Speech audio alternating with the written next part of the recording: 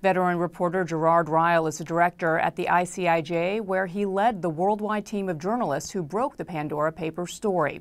He joins me now from Washington. Gérard, welcome to the program. So clearly this bombshell reporting has led to reverberations around the world. We see the statement from the government in Jordan. But let me ask you to break it down for our audience who, banks at their neighborhood bank has one bank account and that's that, and doesn't understand what this investigation reveals. Can you break it down for us and them? Well, we're talking about 11 or almost 12 million documents from basically from people who set up accounts in offshore tax havens. If you go offshore in this way, you're effectively operating outside the normal parameters of finance. You can basically play in a parallel universe. And what we're seeing here, and we've been working with 600 journalists from more than 100 different countries, 150 different media organizations, including the Frontline and the Washington Post here in the US. And we've basically been uncovered the secrets of people who are in power. Basically, the people who have been saying for years that this is a system that doesn't really serve any real true purpose. And yet effectively here we are seeing that they themselves are benefiting from it. Yeah, you've uncovered the files of, we're talking about 12 million financial files of more than 330 politicians from 90 countries. And this should all be said is legal. How is this legal, and how have they been able to take advantage of these loopholes?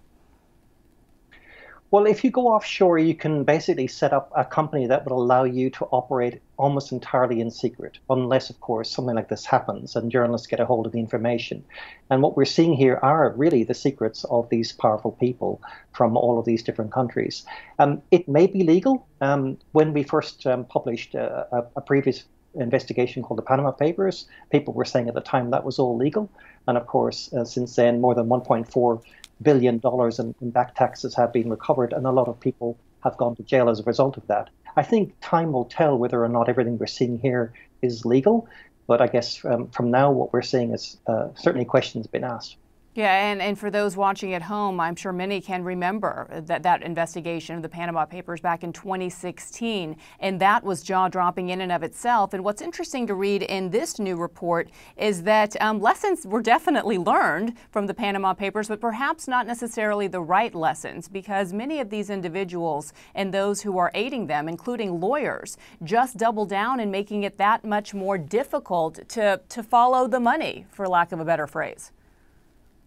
Yeah, it's probably worth pointing out that the Panama Papers was based on just one offshore service provider in Panama, which is what led to the names. Here we're looking at 14 different service providers in multiple jurisdictions around the world. And what we're seeing here is after the Panama Papers, they just got more sophisticated about how they hide their assets and how they do business. And we're seeing some sort of hilarious conversations about how they don't want another Panama Papers to happen. And yet here we have the Pandora Papers, which is, as I say, much bigger. So this is all salacious, and we're going to get into some of the specifics in a moment. But can you explain why, in your opinion, this is not only harmful to the world, but is something that viewers should be aware of? Well, I guess the most important thing for average person is that you cannot do this. If you're an ordinary person, you're not going to have the resources or the sophistication to be able to do this. And yet these powerful people who, one of probably the most important things that has come out of it is this hypocrisy of these people. They have been saying for years that this is something that shouldn't be happening. And our reporting reports their words at the time, and now what we're seeing in the documents. So I guess the most important thing here is the hypocrisy of our leaders.